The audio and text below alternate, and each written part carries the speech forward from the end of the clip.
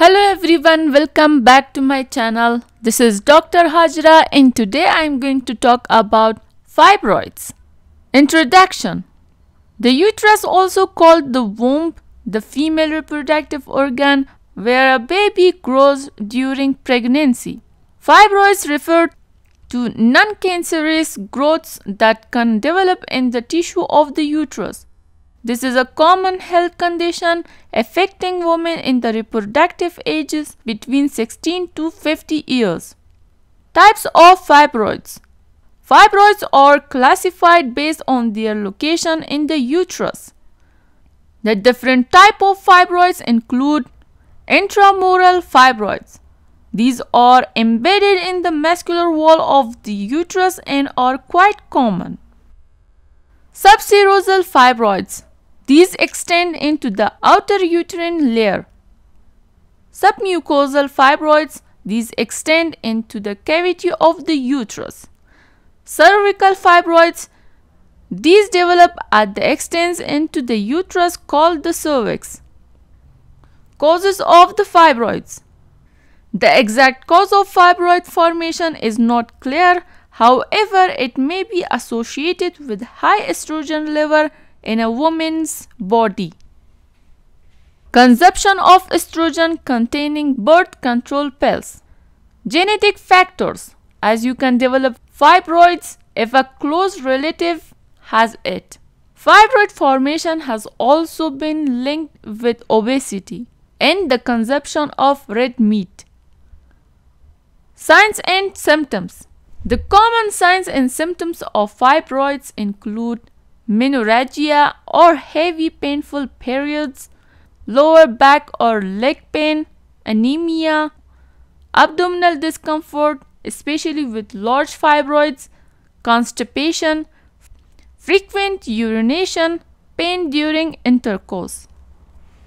If you are planning to get pregnant or are already pregnant, fibroids can cause you to have fertility problems, pregnancy problems, labor problems.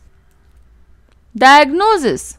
Fibroids may not cause any symptoms and are usually diagnosed during a routine pelvic examination. Tests used to identify fibroids include abdominal ultrasound scan, MRI scan, laparoscopy, where a narrow tube with the camera is inserted through abdomen to examine outer surface of the uterus.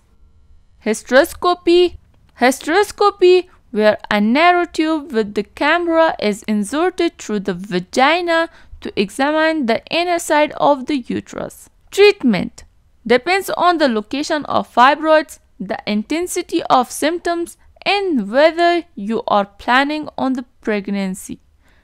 You may not require treatment if symptoms are absent or mild.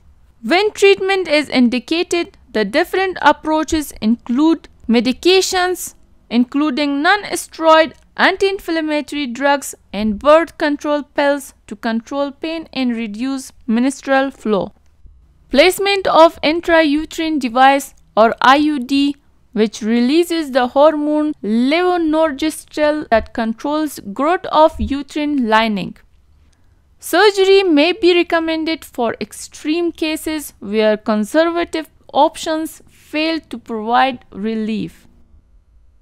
The different surgical approaches include myomectomy, the removal of fibroids from the wall of the uterus; hysterectomy, complete or partial removal of the uterus; uterine fibroid immobilization (UFE), a procedure to block the blood supply to the fibroid area; endometrial ablation, removal of the lining inside the uterus with heat; percutaneous laser ablation, where a needle is inserted through the skin and tissue to reach the fibroids, which are then removed by the laser; ultrasound surgery, where high energy ultrasound waves are used to shrink the fibroids; Your doctor will discuss the various options available to you and recommend the most appropriate treatment based on your situation and if you wish to become pregnant in the future. Thank you so much for watching this video. Subscribe to my channel and stay tuned for the next video.